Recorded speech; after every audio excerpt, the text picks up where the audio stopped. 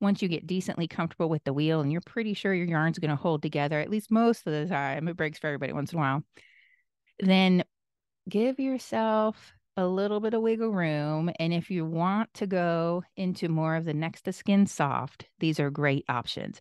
And the options I have listed out, and there's plenty more. This is just the ones off the top of my head that I've used. Polworth, Targhee, Falkland. So if you're interested in learning to spin wool, I would love to have you. You can check it out at woolmaven.com/spinning course.